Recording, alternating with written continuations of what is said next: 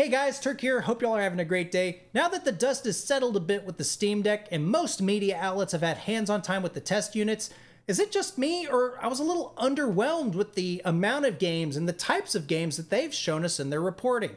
Well, fear not, guys. With my hardware know-how and feedback from you guys in the community, I have come up with a top 10 list of our favorite games that we're going to be playing on our Steam Deck. And we're going to play them on actual hardware today, guys.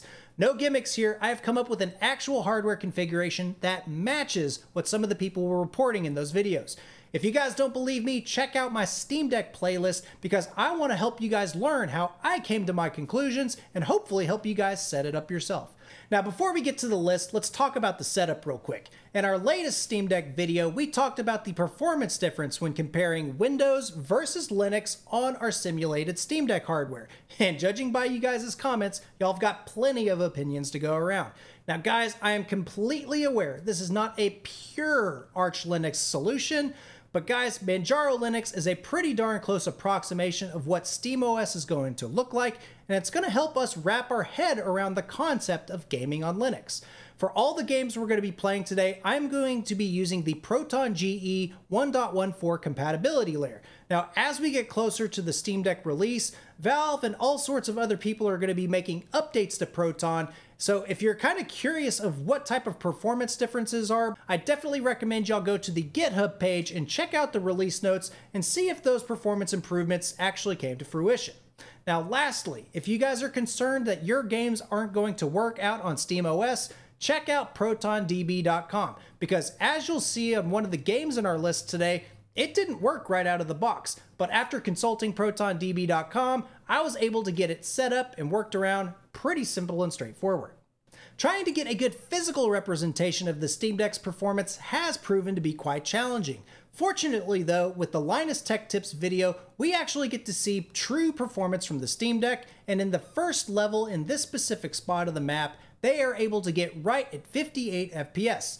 Now, when I load up my original configuration for the Steam Deck, I am able to get anywhere between 63 and 65 FPS. So I'm a little over optimistic by about 6 FPS. So in today's video, we're going to tune back our 5700G to 1.6 gigahertz to match the Steam Deck while still maintaining our DDR4 4200 memory overclock.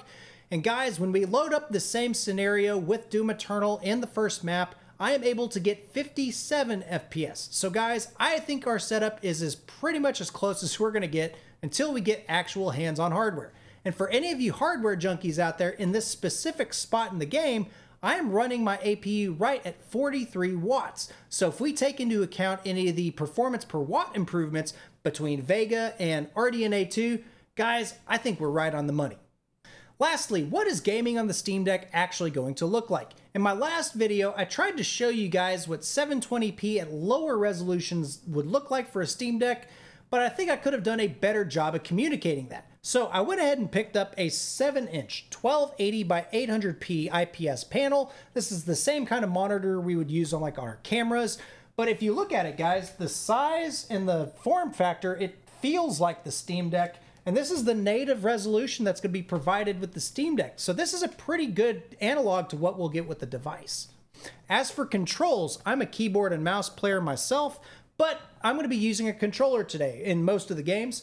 This is just a standard last generation Xbox controller. It does have Bluetooth support, but I don't want to have to fight any Linux drivers issues. So we're just going to use the little micro USB connector here and using it on our games. Now, not all games have native support for controllers, so I will be using the mouse a little bit here and there, but for the most part, this is going to be our interface for the Steam Deck. So guys, without further ado, let's start off with Number 10, Forza Horizon. I've been playing racing games ever since I was a kid. Now that we have the Steam Deck, the entire catalog of racing games is accessible. Now, I'm going to be using Dirt 5 here to show you guys the door, mainly because I can run the benchmark pretty easily, but tons of good racing games can fit in at this spot. Forza, Dirt, F1, and Need for Speed cover the gamut from arcade style to full-on simulators. The deck is an excellent fit here, with under-deck pedals, gyro controls, and steering wheel-like ergonomics. Now that we have a powerful enough portable machine, you can get a few laps in while Ubering to your next checkpoint. The only sticking point here, at least with Dirt 5, is the performance. Running at 800p, we're able to stay just above 30 FPS with the medium detail settings, and that might not be good enough for some gamers. However, the PC's flexibility allows you to tweak settings and potentially get more FPS for driving around the track. F1 2020 sees above 60 FPS here, so overall, racing games are a great fit for the Steam Deck. Number 9. No Man's Sky. Exploration games are becoming more and more engaging over time, and now armed with the mobility of the Steam Deck, you'll be charting coordinates and building bases on the go. Open worlds are challenging to drive on less than capable hardware, but luckily at 800p, No Man's Sky works reasonably well. With slower paced action, the controls in place on the deck should be intuitive for most gamers. And if No Man's Sky isn't your cup of tea, other exploration games would include Death Stranding, Monster Hunter, and a few other games that are coming right up. Number 8. Red Dead Redemption 2. Before you click out of the video, guys, the number 8 slot is reserved for open world action games. There are plenty of popular titles out there that fit the bill, such as Grand Theft Auto 5, Cyberpunk, and Sekiro. Like the exploration games, open world games are graphically demanding in most cases, but can tolerate lower frame rates for some gamers. For me, Red Dead Redemption 2 is a perfect example, and I can test its performance relatively easy on my mocked up Steam Deck.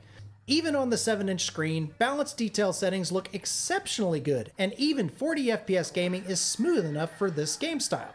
My only concern with these types of games is the battery life. When running 100%, this APU will be pulling 15 watts of power, so combine that with other power usage from memory, screen, and system components, and that 40 watt-hour battery for the Steam Deck won't last for too long.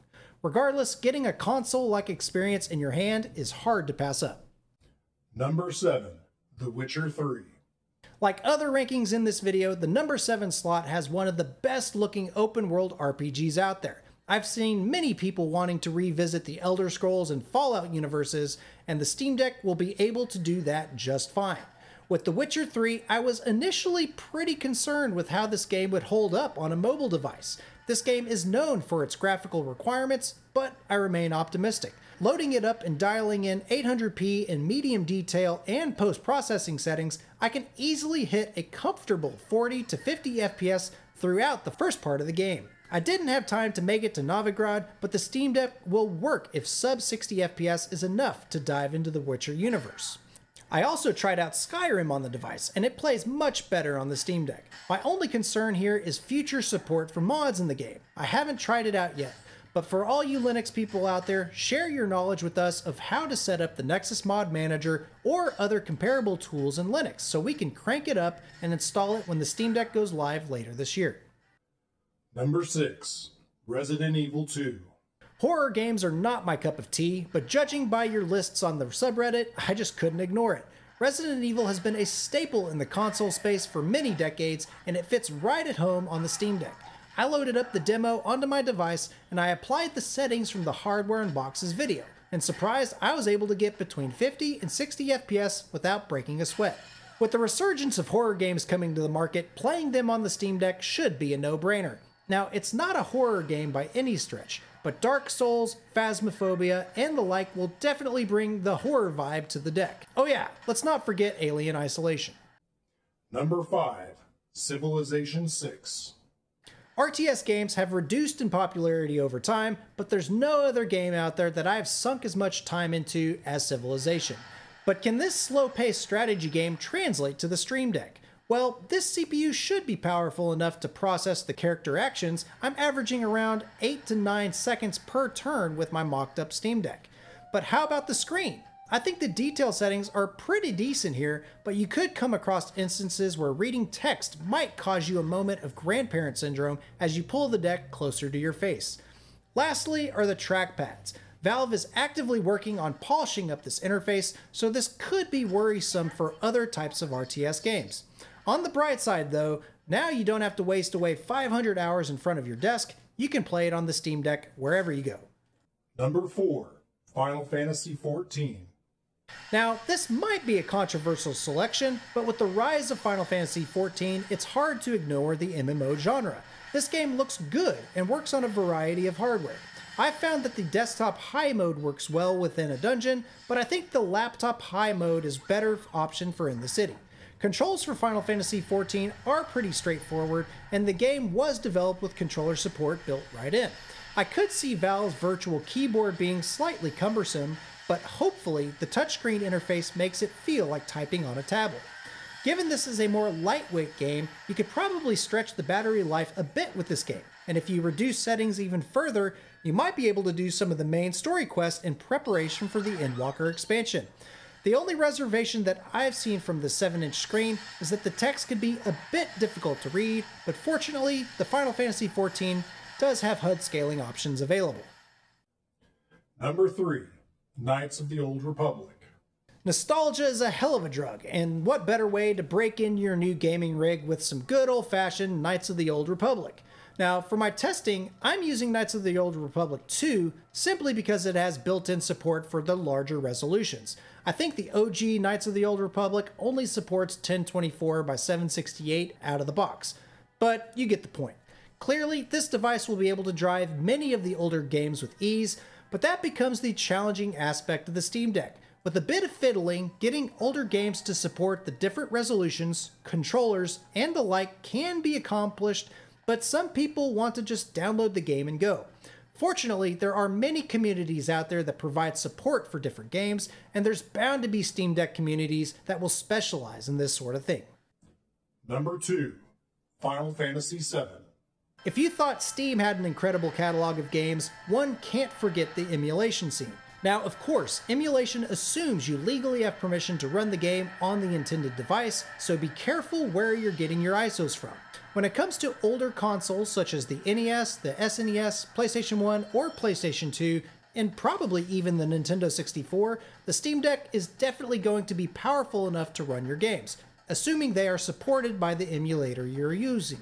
I installed EPSX through the Manjaro install applications, and getting it up and running was very straightforward. There are questions on whether the Switch emulator Yuzu will work on the Steam Deck. Judging by the technical specifications, I think the GPU component is just barely scraping by the minimum spec, where they suggest having a GT 1030 when running a Linux system. When I tested this 5700G's iGPU in modern games, I found that it performed similar to a DDR4 based GT 1030, so we're cutting it pretty close. As for the CPU, I think we aren't struggling as much. Minimum specs are for a 4-core, 4-thread, 3.4 GHz processor, so the Steam Deck is coasting just above there. Regardless, if you're running emulators, there are gobs of people out there trying to get them running, and with the popularity of the Steam Deck, there's no doubt that this will be working on the system too. Moving on. Number 1, Indie. The Steam Deck just screams for indie development, and the industry's popularity seems to be ever growing. Now that the new hardware is available, I definitely expect to see some games that try to leverage the assets of the Steam Deck. Until then, games like Hades, Stardew Valley, Terraria, Binding of Isaac, and countless others will keep your Steam Deck filled for days to come. However, a word of caution. As with any of the other games we've talked about, keep the platform's limitations in mind. Anything too demanding or too fast-paced might not translate to this portable gaming rig. I played a couple rounds of Splitgate here, and I think this type of game is pushing the limit in terms of the capability and the ergonomics. Let's not forget, if your Wi-Fi goes down, you're SOL. Now, I know that there are a whole lot of games that I didn't get to talk about today, but judging by the subreddit, we've covered the highlights pretty well. However, this video wouldn't be complete with a few last-minute shoutouts. Half-Life, Quake, Hitman 3, Left 4 Dead 2, Crysis, Rocket League, Doki Doki, Portal, Hollow Knight, and pretty much anything left on my Steam library from all of those Steam summer sales. You know what I'm talking about. And that's a wrap for my top 10 games that I'm going to be playing on my Steam Deck when it comes out later this year. Let me know down below what y'all are looking forward to playing. Now, if y'all made it to the end of the video, I appreciate it very much. Make sure to hit the like, comment, subscribe. All those other YouTube things help me out. And if y'all want a sneak peek of what's coming next week, we're going to be talking about the PlayStation 5 and the definitive console killer setup for this generation. So guys, I love you. Thank you, Turk Force, for watching. We will catch you next week. Take care.